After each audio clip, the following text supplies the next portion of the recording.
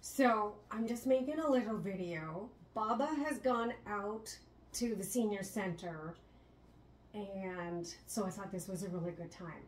I quit Fancy Spa, and I haven't told Baba yet. So I have to make myself busy during the day so that she doesn't guess until I'm ready to come out about it. I tried. I went, and it was confusing, and there was like no real chain of command, and I didn't know where I was supposed to go, and I kept getting lost, and I couldn't find the elevators like a lot of times. It was a very fancy spa with many, many floors and many, many doors and rules that nobody was explaining to me, and rules that everybody seemed to be breaking. Very frustrating. I was very frustrated. I was incredibly stressed out. I didn't poop for 5 days. That is not healthy. This is not a healthy environment or a healthy way to be. Breathe, breathe, breathe.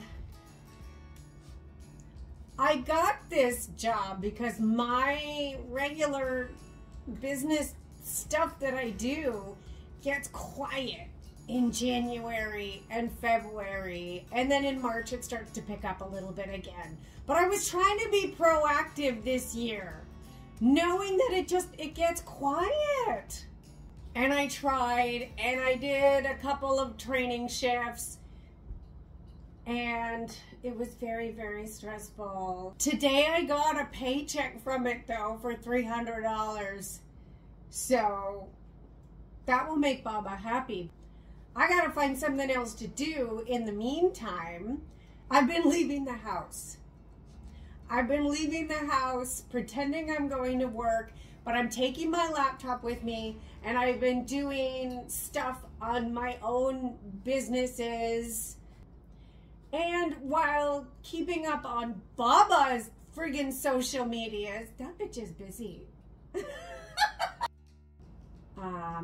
Anyway, I haven't told her yet, and I am trying to work through my shame and feelings of inadequacy before I tell her. And what I'm hoping is that I will pick up something wacky and crazy in the meantime. The shame and the guilt. And I think I just need something that's like smaller in scale.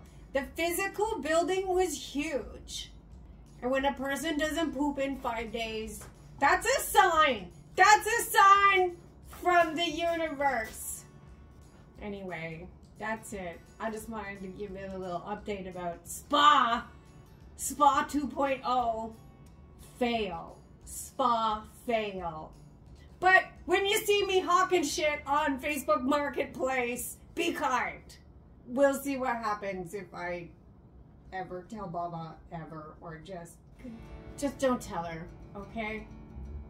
I'm not ready.